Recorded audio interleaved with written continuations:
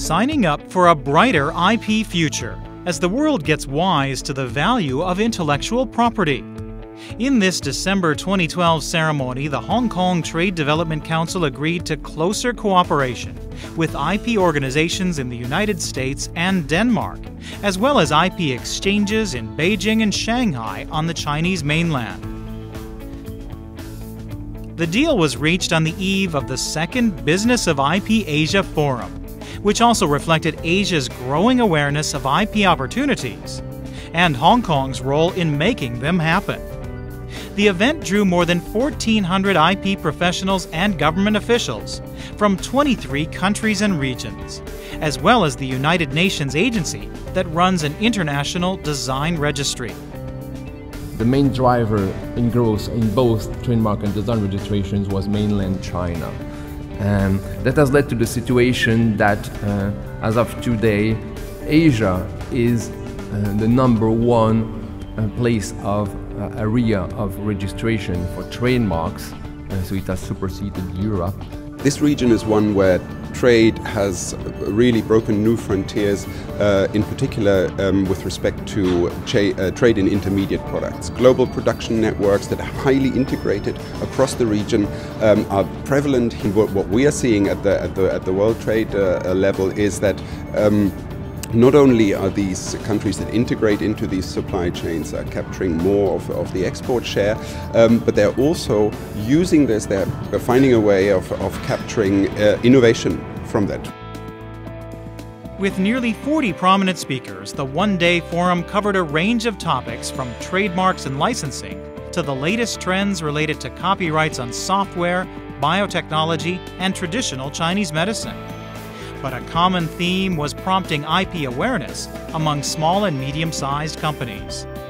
The public sector have to assist the market a little bit in basically making the market transparent so buyers and sellers can find one another.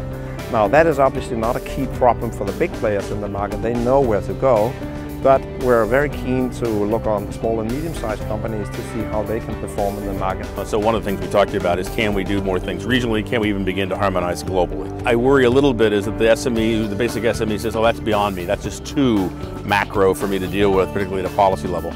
And that's not necessarily true.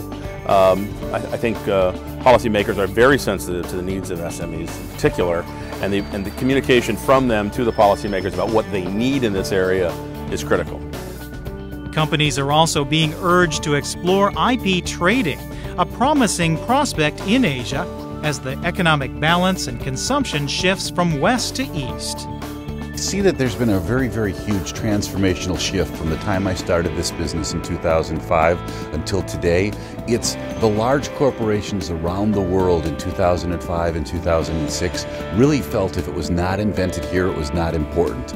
Today they realize they can go out to the marketplace, and we are a conduit to North America, Europe, and Asia for inventions that are sitting in small to medium-sized companies, larger companies unused, and also individual garage-type inventors. And as SMEs get wise to the need to protect as well as market their ideas using IP channels, Hong Kong is assuming a greater role in facilitating the process. I think that culturally speaking and making relationships, etc., Hong Kong serves a quite important role. Perhaps not only for mainland China, but for the whole Asian region.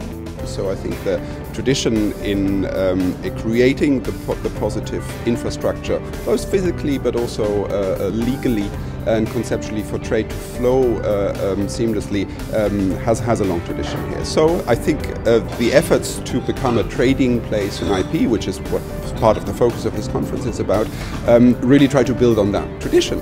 I generally do not speak at events because most of our business is very, very opaque. But I see such a rise in interest in Chinese companies desiring to buy US patents and European patents because they have a fear of the inability to import their products and services to the Western markets. So I'm here to open our doors and our network of buyers and sellers throughout the world to make it more cohesive.